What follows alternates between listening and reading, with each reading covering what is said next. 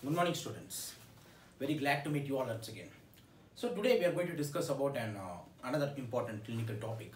I am going to compare the blood pressure with the different respiratory diseases. That means what is the significance of measuring blood pressure in respiratory conditions. We all know what is blood pressure. If you say in examination the blood pressure of the patient, what we say, patient is having a BP of 120 by 80, systolic 120 and diastolic by 80 mm of mercury, which is measured in the right upper limb in sitting posture or measured in the right lower limb in the lying posture. So this is the way we have to see. We have to mention the BP, we have to mention where you are measuring it and in what position. Fine. After this basic introduction, now I'm going to come to a topic called BP and RS, blood pressure and respiratory system. We know the blood pressure is of two types. Either it can be we know we all should have a normal blood pressure. But if suppose the blood pressure is high, okay, hypertension, more than 140/90, or the blood pressure is low, less than 90/60, that is hypotension, then what are the respiratory conditions you will think of? So to open the account, let me start with hypotension and respiratory system. If suppose a patient is coming to you with a complaint of breathlessness, chest pain, which is of stabbing type and which is an acute onset of breathlessness, and in the patient you are measuring the BP and the BP is just below 90/60, what are the things to run in your mind? Me, being a pulmonologist, first thing what I will think of is an tension pneumothorax. Tension pneumothorax. Actually what it is, we all know. When there is a pneumothorax, what will happen? The air will start collecting in the pleural cavity. When the air starts collecting in the pleural cavity, what happens, my friends? So the lung gets collapsed. So and this is creating an impact and pressure over the heart.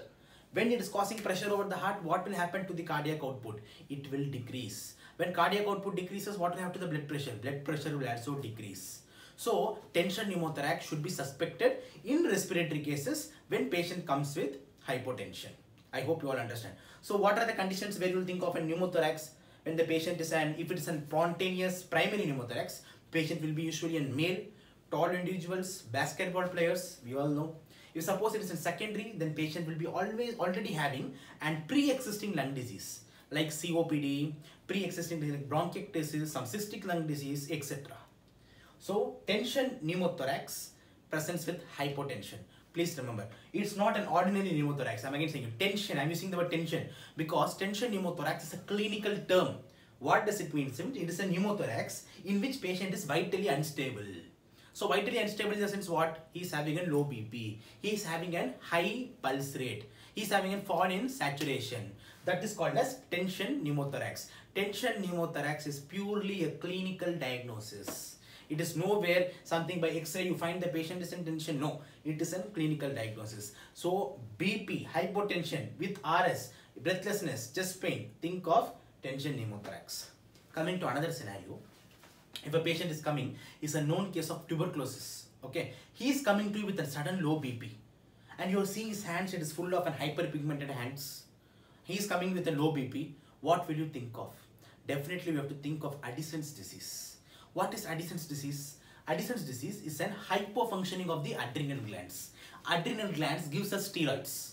When there is a hypofunctioning of adrenal glands, Addison's, what will happen? That is called Addison's. What will happen? The steroid production will be less. That is the glucocorticoid and mineralocorticoid. So that is mineralocorticoid is only maintaining our BP. If it is functioning less, then the BP also will fall down. Okay. So the most common cause of Addison's disease, that is hyperfunctioning of the adrenal gland in India, is tuberculosis. Whereas the most common cause of Addison's disease in the world is autoimmune. But whereas in India, it is TB. Then this how it can present. It can present to us with weakness. It can present to us with hypotension. It is one of the important indication in tuberculosis where we give steroids. Because tuberculosis, we don't give steroids everywhere. We give to certain indications which we'll discuss in later videos. But indications of one of the indication for important indication for steroid in tuberculosis is Addison's disease. These patients will present to you with hypotension. So BP, that is hypotension with respiratory system, Addison's. Third, we know that many cases, infective cases, pneumonia, okay, patient may present with viral pneumonia or bacterial pneumonia, okay, any kind of infection, they may progress to ARDS, which is an inflammatory condition of the lung. When the patients go to ARDS, what will happen? That systemic infection may spread to the blood. Then the patient may go to the multi-organ dysfunction sepsis. So if a pneumonia patient is presenting with hypotension, it is a warning sign that patient is entering into ARDS. The patient is entering into sepsis. So what we have to think of in those patients? Definitely he needs an ICU management. Are you understanding? So an infection case presenting with hypotension, warning that patient is going to sepsis, he needs an ICU management. So blood pressure, respiratory system in view of hypotension, tension pneumothorax, my first differentials, additions, definitely I will think if that scenario matches, sepsis if that scenario matches. Hope you all understood hypotension and RS. Now coming to the second perspective. The second perspective of our video is, if suppose the patient is having an high blood pressure, high BP, that is hypertension more than 140/90, and he is having some respiratory conditions. So what respiratory conditions can present you with high BP? Number one, OSA, obstructive sleep apnea. Many of my OSA patients, many of my personal practice, many of my OSA patients are hypertension. Hypertension is a very important comorbidity associated with OSA. These hypertension patients will be going to the medicine clinic, to the diabetologist, to the hypertension specialist. Sir, I am having a high BP, to the cardiologist. They will be starting him on diuretics, then they will be putting on AC inhibitors, then ARBs, then calcium channel blockers, every kinds of things. But the BP is not going to reduce unless you treat the OSA with an CPAP. Hope you understand. So OSA patients will present with hypertension. So retroactively, how will you pick up these patients, these kinds of OSA? You are seeing the patient, he is coming for BP checking, sir, I am having a high BP. But if you see the patient will be obese. Patient will have a BMI more than 40. Patient will having double chin. Patient will be asked the history, are you a snorer? He will say, yeah, I am a great snorer. The wife will complain.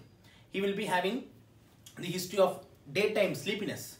So all these histories will be there when there is an OSA. So retroactively pick up this OSA cases. So he will not present you with OSA and hypertension. Whereas he will be presenting with hypertension to many departments. You pick up these cases and explain to them that is because of OSA you are getting an hypertension and please get treated them with CPAP. Hope you understood. Second, OHS, that is obesity hypoventilation syndrome. It is also called as Pickwickian syndrome. P-I-C-K. Pickwickian syndrome. Okay, OHS. It is an MCQ, Pickwickian syndrome. You know that Charles Dickens cartoon, there was a character called as Adam who is a snorer. Okay, so based on that the name came, Pickwickian syndrome, OHS. This obesity hyperventilation syndrome, they are also associated with hypertension, which is both systemic and pulmonary. They will have pulmonary hypertension also and systemic hypertension also. Understood? Okay. Now third scenario, COPD. COPD has got several comorbidities, which is a very important long note, very important Viva question for most of the MD pulmo exams. Okay, what are the comorbidities of the COPD? Even when I was having my long case with COPD, examiner asked me, Sabri, what are the comorbidities associated with COPD? Then I have to say a big list. Okay, starting from osteoporosis, starting from an hypertension, cardiac atrial fibrillations, and the cardiac failures, osteoporosis, mental depression. So there's a big list of the comorbidities associated with COPD. In that, the most important and most common comorbidity with COPD is hypertension. COPD and hypertension can be seen a lot times together. Okay, and these COPD patients with hypertension has more chance to develop heart failures, more chance for going into arrhythmias. What is the most common arrhythmia in COPD? It is MAT, multifocal atrial tachycardia, okay, followed by that atrial fibrillation. Fine. Then one more scenario, if suppose you are having a hypertension related to the respiratory system, what else you will think of? Definitely, we have to think of steroid abuse, because many of our patients, what they will be doing, they will not be taking the drug which is prescribed by the doctor, or they will not come to the doctor itself, they will directly go to the counter and having wheezing and having breathlessness. That pharmacy people or some quacks, what they do? Directly write tablet methylprednisolone.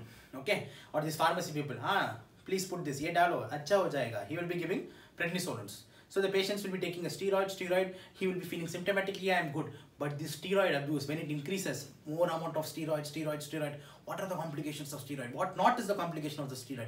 Department to department, we have side effects. Steroid causes glaucoma, steroid causes cataract, steroid causes hypertension, steroid causes osteoporosis, everything this steroid is causing. Dyslipidemia, etc., weight gain, everything, what not. So, steroid abuse can present to you with hypertension. So, many respiratory conditions, steroid is the drug of choice, and this steroid should be given selectively in indications. But they misuse the steroid a lot, and because of that, they end up with hypertension. Okay, so hope you understand what are the hypertension related respiratory conditions. So, coming to a nutshell, BP in RS, hypotension, pneumothorax, additions, sepsis. Hypertension, obstructive sleep apnea, obesity hyperventilation syndrome, chronic obstructive pulmonary disease, and steroid. Hope this video was useful to you. Thank you.